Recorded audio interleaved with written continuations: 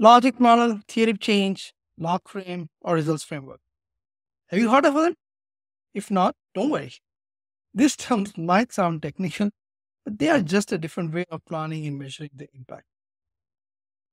So, what's the point? The point is that many get this. Let's cut through the noise, and so you can be on the faster path to making an impact.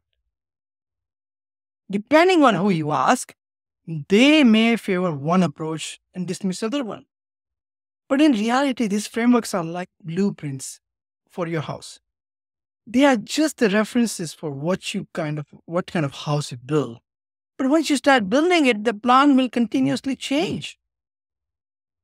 So depending on who you ask, they may favor one approach and dismiss other, but it's like a religion, Somebody says, "Oh, I only do Logframe and don't do the Logframe logic model or the theory of change." Well, really, ultimately, what's the bottom line here? We only use Logframe because we are from monitoring and evaluation work? No, people should be very flexible about what the real reason why these frameworks are designed. Some people say, "I only use theory of change and I don't prefer logic model approach." It's just like another religion. And this other religion doesn't matter. Most organizations spend months developing them, sometimes even a year, and make it very impractical in most cases, just to satisfy the grant writing process. And even after that, you start using to collect the data, they often misses by mark because oftentimes they design the framework with metrics which are not very practical or useful in nature.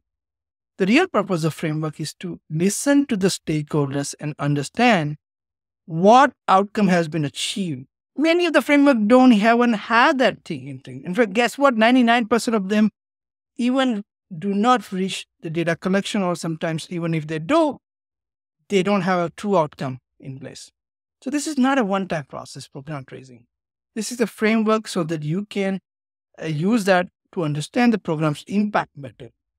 So let me share the secret formula that will put you on the fastest path to impact, helping you tell your story to the funders and communicate your impact framework without wasting hundreds of hours of work. The best part, once you learn this thing, you will never go back. You can continuously scale your social impact mission and apply it to every event and programs and collect data first and then analyze immediately. Say goodbye to the outdated evaluations that can take months and cost a ridiculous amount of money. Here are the 7 clear, effective ways to define the data collection, analyze it, and build an impact framework that makes sense, and no matter which one you use. Step number 1. So after working with hundreds of organizations, we found that designing the effective statement and collecting actionable data from primary and secondary stakeholders is key. Most likely, you want to start with the primary first. Define the key activities, usually the one on that, for example, training program or mentoring program or coaching program, whatever that may be. Focus on key outcome and learning you want to do from primary stakeholders. That's 4th, design the mixed model with lean questions that provide best unbiased insights. This is perhaps the most important advice you heard today. Start with the closed-ended questions followed by open-ended questions. Why? I'll take to you in a future video, but fundamentally, it's a great way to getting unbiased insights coming from the stakeholders. And we have several videos on really what kind of value you can derive with this kind of approach. Number 5, add impact dimensions that can be useful in slicing and dicing the data. For example, demographic, race, ethnicity, income level, education, whatever that is important to you in really analyzing the data.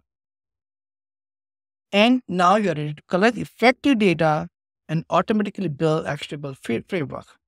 This framework, whether it's a Logframe, logic model, theory of change, results framework, doesn't matter. Will be precise. And you can build this thing with that AI-based approach. And we have that some of the GPT available that That doesn't take a whole lot of time at all. Use Sopact Sense to analyze your result with single click. This is this massive saver. It will transform your months of work into the minutes, preparing you to share the story to the funders. That's like magic. Every time that you have event, you collect the data, analyze them. Event, collect the data, analyze the data. Keep preparing cycle for every event and not wait for months and months to collect and transform and translate the data. That is so yesterday. So those are the 7 approaches that we have so far. The logic model is like a roadmap that you start with activities and then consider the inputs, outputs, outcomes, and impact. Guess what? With Sopact AI GPD, you can build this thing in a very short time. And if you are Sopact Sense customers, you can get it for free. The change is like telling the story of your program. You outline your goal, map out requirements, required outcomes, plan for interventions, and make assumptions and draw the pathway to show the connections. Logframe is detailed plan with the structured sections. You start with your goal, define purpose, outline output and activities, and include indicators and means of verification. In summary, whether it's a logic model, theory chain, Logframe, results framework, they all aim to map a journey from activities to outcome and impacts. Each offers unique perspective, but focusing on ensuring that our efforts to lead the meaningful change. So stop wasting months building indefensible frameworks, focus on practical data collection, build evidence, and communicate your impact. And it's not like rocket science. People just make it in that way. So does that make sense? Still some questions? Well, sign up for Sopact Sense today. And start building your roadmap to measure impact. Focus on what you can control and continuously listen to stakeholders. Ready to revolutionize your impact measurement? Visit Sopact University to get started today. Thank you.